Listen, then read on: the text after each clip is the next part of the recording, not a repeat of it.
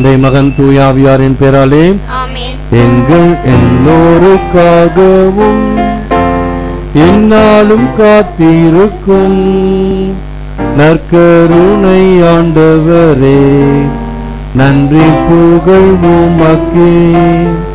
நற்கருணை ஆண்டவரே, நன்றி புகழ் உமக்கே. நற்கருணை ஆண்டவரே, நன்றி புகழ் உமக்கே. அன்பு செய்யுங்கள்.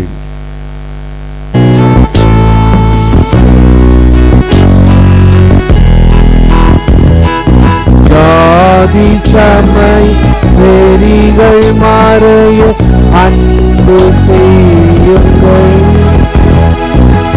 ஜாதி சமய வெறிகள் மறைய அன்பு செய்யுங்கள். மனிதநேயம் மண்ணில் மலர அன்பு செய்யுங்கள். அன்பு செய்யுங்கள். அன்பு செய்யுங்கள். அன்பு செய்யுங்கள். அன்பு செய்யுங்கள். கிறிஸ்துவுக்கு பின் 2021ஆம் ஆண்டு ஏப்ரல் மாதம் 28ஆம் தேதி புதன்கிழமை மாலை திருப்பலியில் பங்கேற்றுக் கொண்டிருக்கிறோம். திருப்பலி தொலைக்காட்சியிலும் இணையத்திலும் கண்டுபிடிக்கின்ற குடும்பங்கள், வயதானவர், நோயாளிகள், குழந்தைகள், இராணுவர்கள் அனைவருக்காகவும் இறைஞ்சுவோம். எங்களை தந்தையுடனும் எல்லா மக்களுடனும் ஒப்புரவாக்க வந்த ஆண்டவரே இரக்கமாயிரம். பாவிகளை அழைக்க வந்த கிறிஸ்துவே இரக்கமாயிரம்.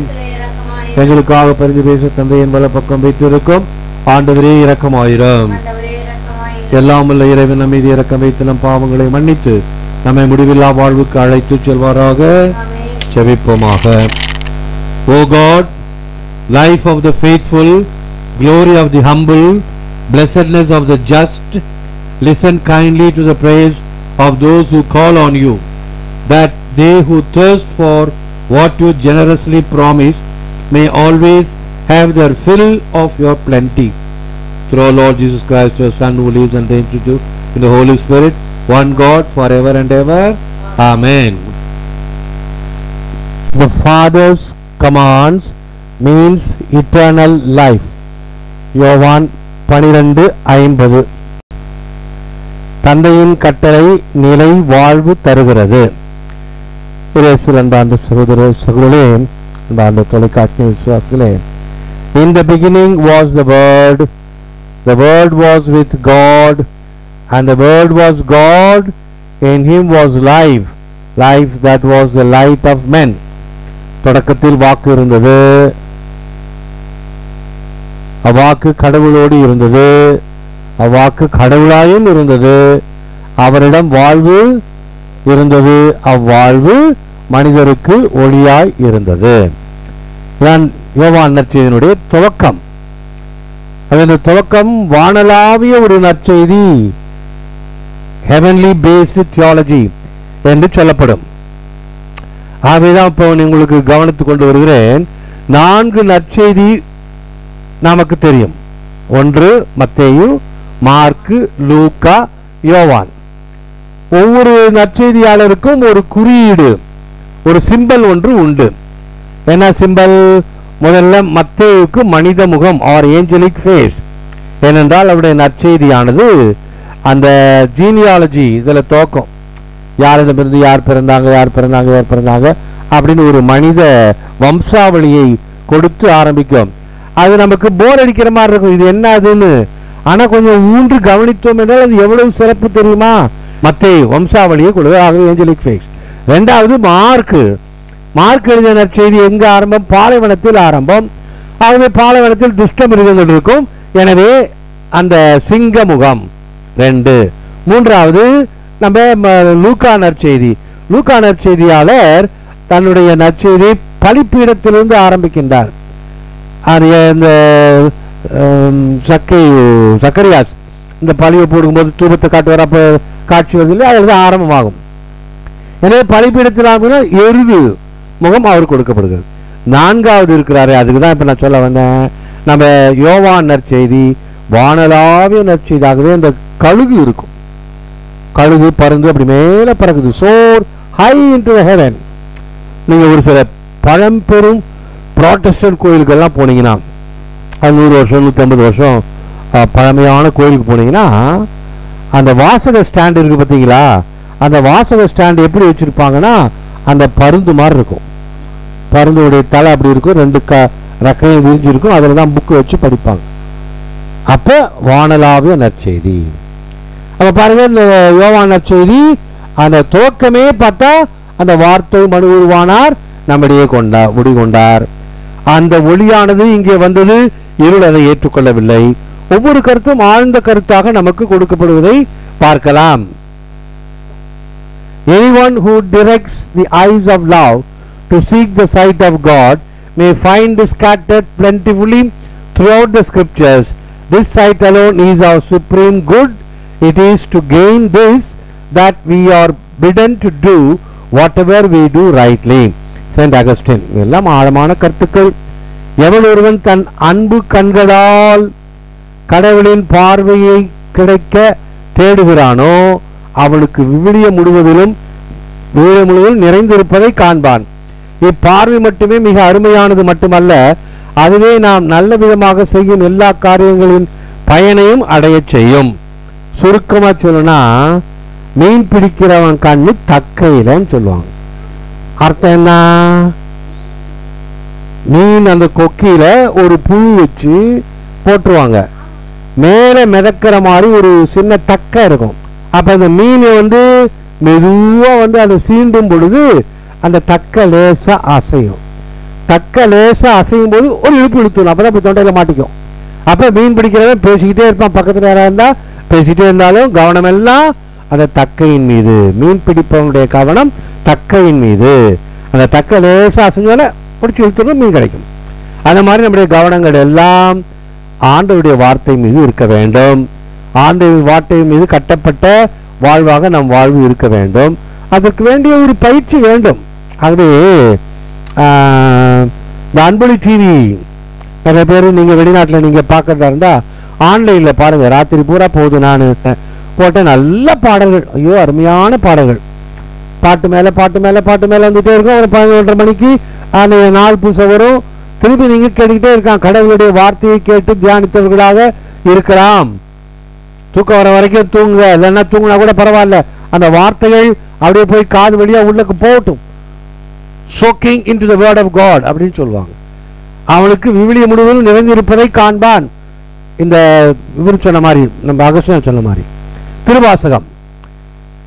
கடையவனேனை கருணையினார் கலந்தாண்டு கொண்ட விடையவனே விட்டிடுது கண்டாய், மறுத்தனன் யான் உன் அருள் அறியாமையில், என் மணியே வெறுத்தன்னை நீ விட்டுடுதி கண்டாய், வினையின் தொகுதி ஒருத்து என்னை ஆண்டுகொள்.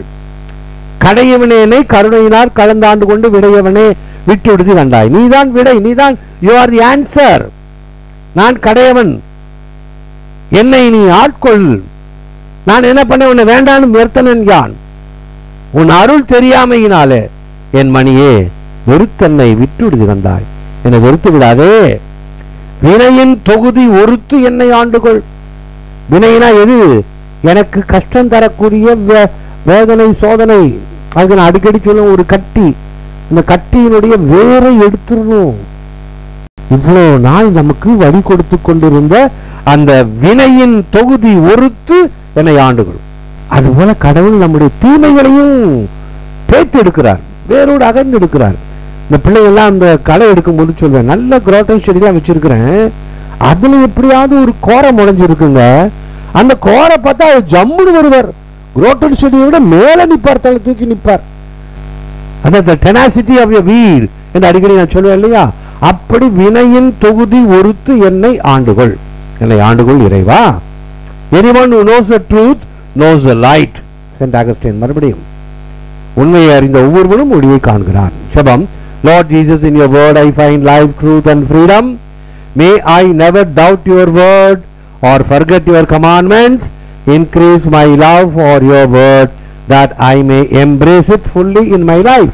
ஆண்டவராகிய இயேசுவே, உம் வார்த்தையில் வாழ்வையும் விடுதலையும் உண்மையும் காண்கிறேன். என் வாழ்நாள் எல்லாம் உம் வார்த்தைகளை சந்தேகிக்காமலும் உம் கட்டளைகளை மறவாமலும் இருப்பேனாக. உம் வார்த்தை மீது எனக்குண்டான அன்பை அதிகமாக்கும். அதனால் என் வாழ்வில் அவற்றை முழுமையாக கடைபிடிப்பேனாக. ஏற்று வரமருளும் இறைவா காக்கும் கரங்களினால். ஆமென் ஆமென். நம் ஆண்டவராகிய இயேசு கிறிஸ்து உலகின் பாவங்களை போக்கின்றவர். சமரியின் விருந்துக்கு அழைக்கப்பட்ட அனைவரும் பேறு பெற்றோர்.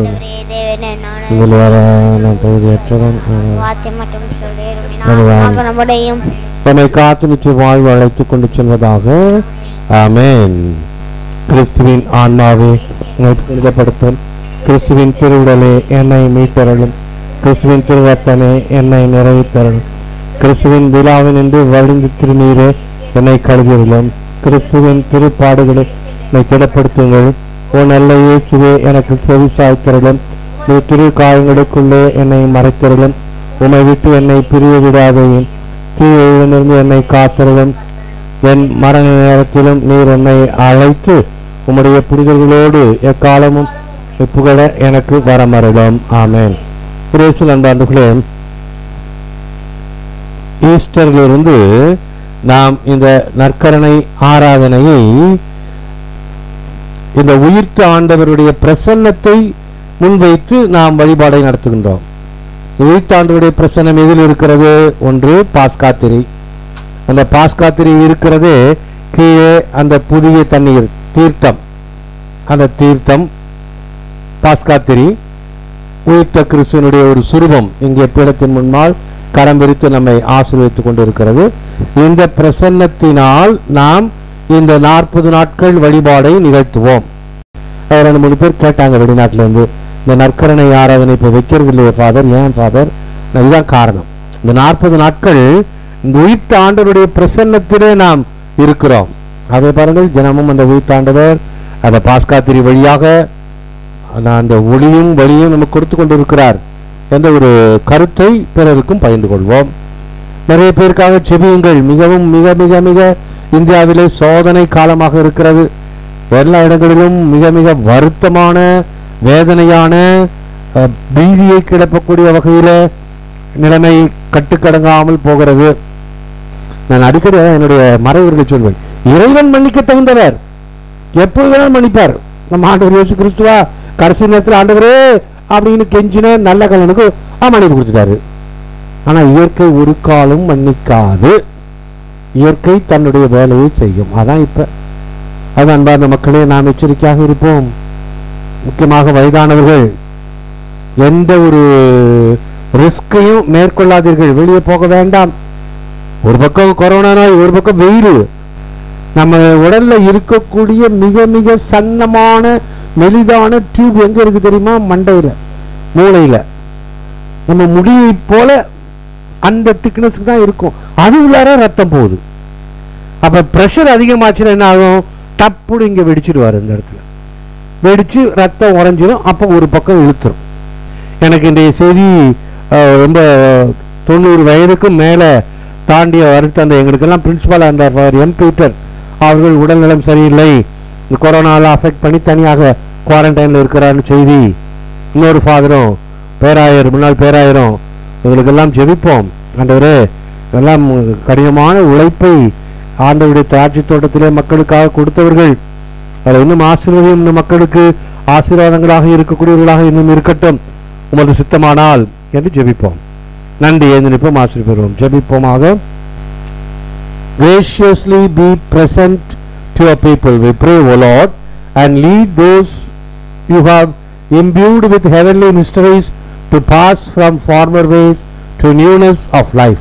Through Christ our Lord. Amen. ஆண்டவர் உங்களோடு இருப்பாராக. எல்லாமல்ல இறைவன் தந்தை மகன் தூய ஆவியார் உங்களை ஆசீர்வதிப்பாராக. சென்று வாழுங்கள். திருப்பலி நிறைவேறிற்று.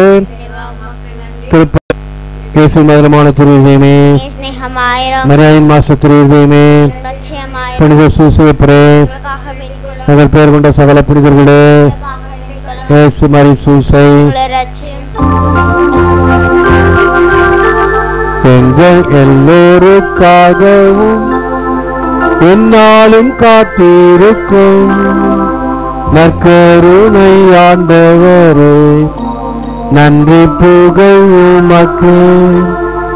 நற்கருணை ஆண்டவரே, நன்றி புகழ் உமக்கு கருணை ஆண்டவரே நன்றி புகழ் உமக்கு தன்னை மகன் தூயாவியாரின் பெயராலே இயேசுவுக்கே புகழ்.